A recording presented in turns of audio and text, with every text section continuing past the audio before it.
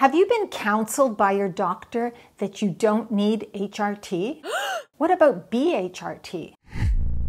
Has your doctor frightened you from taking any hormones, saying they can increase your risk of certain cancers? Are you at a higher risk for breast cancer? These are common, important questions a lot of women have about menopause. In this video, I'll try to shed some light on hormones and cancer. What are the risks? Are you at a higher risk? Or are you protected from certain diseases? Hi ladies, welcome to my channel. This is part 2 of Women Have Been Misled in Menopause, and I will address some important questions many women like yourself have. Are bioidentical hormones or body identical hormones garbage, as per your gynecologist? Breast cancer goes up after 5 years of hormone use, so you should stop it, right? Or you can't take hormones if you have a higher risk of breast cancer based on family history, right? Or my doctor said I can't take hormones because I went through menopause more than 5 years ago or more than 10 years ago. Is this true? And there's a lot of different varieties of that particular question. In part 1, I addressed the so-called 10-year window. The idea is that we want to start on estrogen within the first 10 years of menopause, if possible. However, this does not mean, and your doctor should not think that it means, that you cannot take hormones if you started menopause more than 10 years ago. So here's a short recap. If you're approaching your 60s and went through menopause when you were, let's say, 48, and so you've been 12 years outside of menopause, and you've been told you cannot take estrogen, your particular health situation needs to be evaluated. So, for example, if you have no health issues and are fairly conscious of what you eat and you exercise and try to get good sleep and you keep your stress at bay, there's no reason why you cannot take transdermal estrogen or a patch, and especially bioidentical hormones, which are identical to the ones your own body produces. So you may have protection from deteriorating further bones, brain, heart, etc. as you age. Please see some of my other videos and even the jingle on the protective benefits of hormones. However, if you are overweight, let's say 250 pounds, you're a smoker, and you have stents in your heart because you've had a heart attack, there may be plaque in your arteries. Here, there is some evidence that it's maybe not a good idea to take estrogen in that particular situation. Keep in mind, that evidence all comes from taking estrogen orally or by mouth. So we don't really know if there's any increase in any of those risks if we use it transdermally. And most probably there's not, because we know that transdermal estrogen does not increase the risk of blood clotting. And in that situation, there needs to be a conversation between the patient who's overweight and their doctor about HRT. And together, a decision needs to be made not to take estrogen and maybe to try something else like progesterone or testosterone, depending on the symptoms experienced by that individual.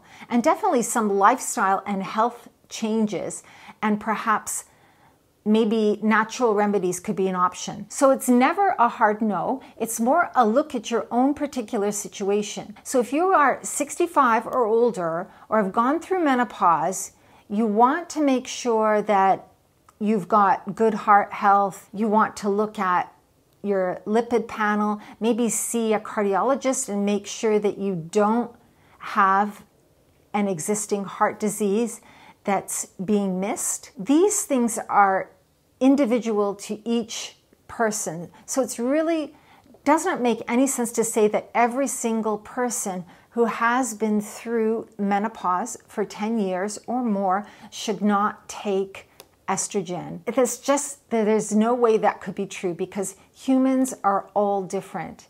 And in fact, That data came from that really old study that's not really relevant. So one thing to remember, in that Women's Health Initiative study, women who started estrogen over 60 had an increased risk of blood clotting, well, minimal blood clotting, heart disease, stroke, possibly had an increased risk of Alzheimer's as well. But that was so complicated and confused with other data that we really can't say what the risk of Alzheimer's is or whether there is still protection against Alzheimer's when we started later, because we haven't studied that yet. But certainly the safety profile is very high and the benefits can still be very great, because a lot of us still have hot flashes, night sweats, vaginal dryness, and osteoporosis is just starting to get worse. So a lot of things are getting worse when we're in our 60s and older. So that would be a really good time to be on estrogen, and it would be a really bad time to stop it. So let's just kind of think this through. If we're trying to prevent things like osteoporosis, colon cancer, which we know is decreased by estrogen, sexual dysfunction, estrogen can help with vaginal atrophy, and also testosterone can also help with other dysfunction. Or maybe DHEA for the synthesis of both the hormones of estrogen and testosterone. Heart disease. We know estrogen reduces heart disease unless you take it orally by mouth. We all know this now, and the worst time to stop it would be when the risk of these diseases is going up. So if you see your doctor and they tell you that you can't take estrogen because you're over 60, or you can't start it because you're over 60, or any combination of those statements, just remember they are quoting from the Women's Health Initiative study, and you need to challenge them or find another doctor that will listen to you. The data does not apply to every patient, and more than likely it doesn't apply to you, and it certainly doesn't apply to me. So it's critical that your doctor looks into your personal health. They look at your history before they say no. And if somebody says no without doing that, I think the best thing to do is politely walk out of the office and find somebody else who wants to talk to you more about your individual health, instead of making up those rules that are based on a very old study and evidence that is mixed up and does not make sense. Yes, it would have been ideal if you could have started on estrogen in the first month after menopause, and certainly in the first 5 to 10 years, but it's not true that you cannot take it just because you went through menopause 10 years ago. It just means that it requires a little bit more discussion. So now let's look at, how long can I take my estrogen for? Don't I have to stop taking hormones after X number of years? That's another common question that many women wonder. I was recently at my gynecologist here in Cyprus when I asked her opinion on this particular question. Her response was, well, you'll want to stop at some point because it's unnatural. So first, bioidentical hormones are identical to what your own body makes. So what could be more natural than that? When we are deficient in a nutrient, let's say vitamin D, we generally try to eat some foods that contain vitamin D, get some sunshine, or take a supplement.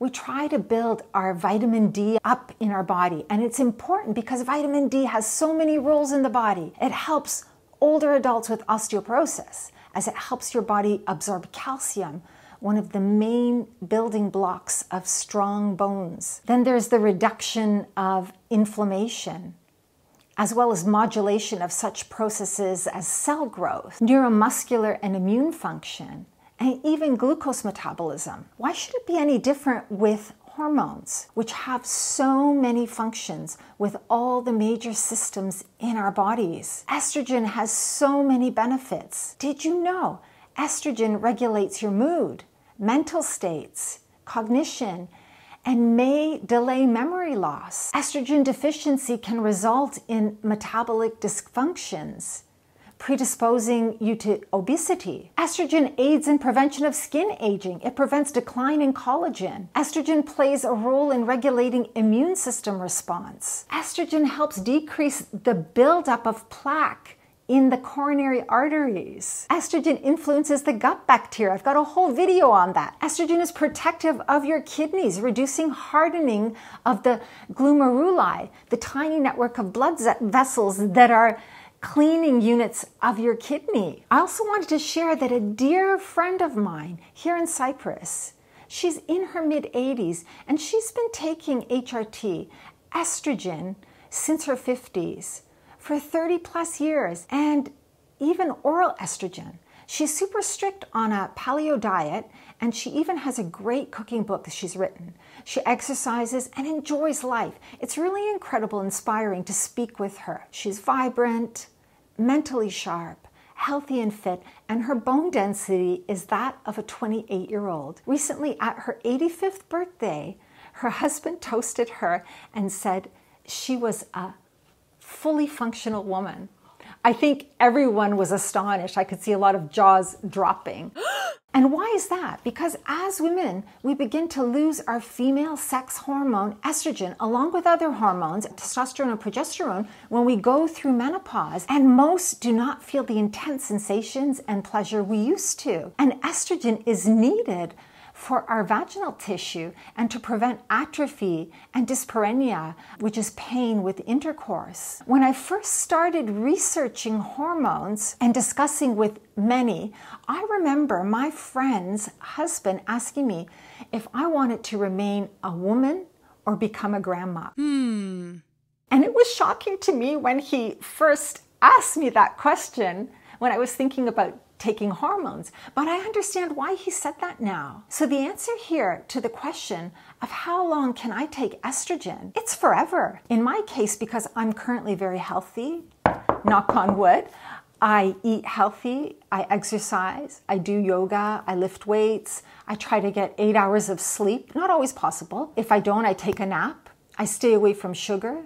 In my opinion, sugar just messes up your health and hormones. It's simply the worst. Alcohol doesn't agree with me, so I stay away. It exacerbates my hot flashes. So I personally stay away from it. And hopefully, I will stay this healthy. And there's no reason to stop taking my hormone replacement. Are bioidentical or body identical hormones any good? BHRT is way out there and garbage. That's what one doctor told my sister-in-law, and I talked about that in my last video. Well, I take BHRT. I take a transdermal estrogen, ultragestin, and a testosterone gel, and they work for me. In my opinion, they're currently the best way of taking hormones. I've not tried pellets or patches. There are other delivery methods, and maybe they're good for you. But there's a lot of research on BHRT and its benefits. And I said they are identical to what your body produces naturally. I'll keep taking them for the next 50 years or whatever the current best way to get these hormones is. Hopefully I'll live for that many years. It is important to get these from a reputable compounding pharmacy. Mine is in Europe. And my hormone specialist team uses this particular pharmacy for all their patients. Mine are also prescribed to me by my hormone doctor. Now, what about breast cancer? Breast cancer goes up after 5 years of hormone use. So should you stop it? Or you cannot take hormones if you have a higher risk of breast cancer based on family history. Are these statements true?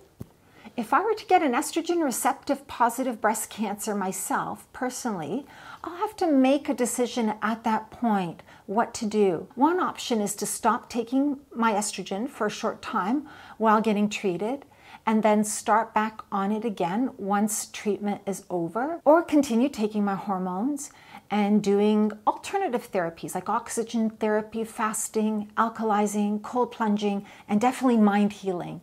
Short of breast cancer and maybe endometrial and ovarian cancer, you can take your hormones forever. Why would we stop them right when the risk of all of those diseases is going up? The science does support continuing hormones for all those very reasons that I mentioned earlier. My father died from a very aggressive form of prostate cancer that metastasized. When initially discovered, the first medical recommendation was to cut off testosterone production. This would potentially slow down the progression of his disease. My father went with the medical recommendation and started hormone therapy that reduced testosterone production. We don't know, and will never know now, the outcome of another route. It was his choice at the time, and he was afraid. We did alternative therapies alongside the conventional medicine. What we did not know at the time was that there are studies that actually link low testosterone to prostate cancer. In fact, most men who get prostate cancer are actually low in their testosterone levels. And some doctors do not agree with decreasing testosterone production. Hormones, balanced hormones, are protective and necessary to function and be healthy. Sadly, I learned this only after my father passed away. I think we really need to know all of our options to make an informed decision, and also without fear. So another common question: breast cancer risk goes up after 5 years of hormone use. That's a very commonly repeated sentence that doctors were taught 20 plus years ago when that infamous study was published. The reason that they were taught that is because in the group of women who took Premarin, Prempro, and Provera, the 3 Ps, which is not prescribed orally anymore, after 5 years or more of use, there was a minuscule risk of increase in breast cancer. And it was such a small increase that many people don't even think that it was even what we call statistically significant, unquote. But even if you believed this was true, the medications are not prescribed like that anymore. And it wasn't the estrogen, it was the Provera that caused the problem. So you don't have to stop taking your hormones after 5 years, or any time for that matter, unless there's a health issue that makes it very important for you to stop, like having breast cancer or other female cancers, and you make that decision at that time. So what if cancer runs in your family? I've heard, I've got lots of breast cancer in my family. My mother had breast cancer, my aunt. My doctor told me I can't take hormone replacement. There's no evidence that there is an increased risk of breast cancer for women who have a family history of breast cancer, who start on estrogen. And so that just goes back to people making up ideas that sound like they make sense based on science, but there's really no science to support that statement. So even if you have a gene that predisposes you to breast cancer, you have the BRCA gene. BRCA stands for breast cancer, or one of the other genes that increases your risk of breast cancer, you already have an increased risk of breast cancer. The BRCA gene predisposes you to 7 times more likelihood of developing breast cancer, and I believe 30 times more likely to develop ovarian cancer. You already have that risk, if that makes sense. But there's no evidence that taking estrogen is going to increase that risk, as that risk is already there, right? So the question is, will taking estrogen increase it further than it already exists? The answer is there's no evidence suggesting that. In fact, if you take testosterone, it's going to decrease your incidence of breast cancer. So if you have a family history of breast cancer, that does not mean you cannot take hormones. So a lot of the scientific data that has been published, as we know, has now turned out to be incorrect. So all of the questions around timing and hormones, like how long can I take it? Do I have to stop it? Is there a certain amount of time before my breast cancer risk goes up?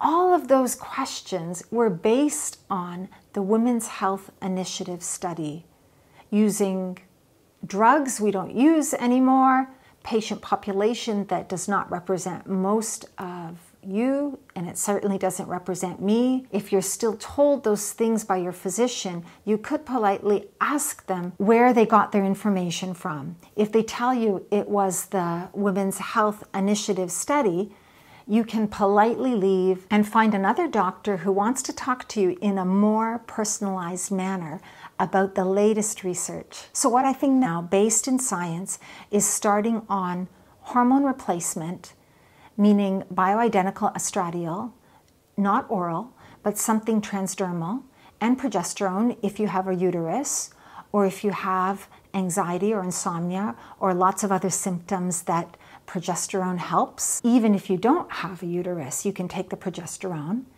And testosterone, if you want to improve your bone density, reduce breast cancer risk, gain some muscle, have better sex drive, etc. There are a lot of benefits from the appropriate, very small amount of testosterone. So all three hormones would be appropriate to start, ideally, immediately when you go through menopause. But certainly, if possible, within the first 5 to 10 years or more, not because it's dangerous, but because you're missing out on some of the protective benefits that you could otherwise receive. So really important when you're on hormone replacement or taking any medications whatsoever is to make sure you follow up annually or biannually so that you check your hormone balance, your medical history to make sure nothing has changed, and also ask about new developments. New things are always coming out all the time. Is this still the best thing I should be taking? Hormone replacement that we take now, what I'm taking now, was not available 20 years ago. And I'm sure in 20 years we'll have something even better. I hope this video helps to clear up some of your questions. These are some really common ones I hear about and things that I was even interested in. These questions are really super important. It can just be overwhelming and a confusing time as there's so much information and a lot of old information that gets mixed up today, while new studies showing otherwise seem to be slow in arriving at the scene. Some countries have policies, unfortunately, affecting what you can even get. Don't give up. Be your own advocate. And you know your health best. Trust in that. If you like this episode, don't forget to subscribe, share it with your friends, and I can't wait to see you next time.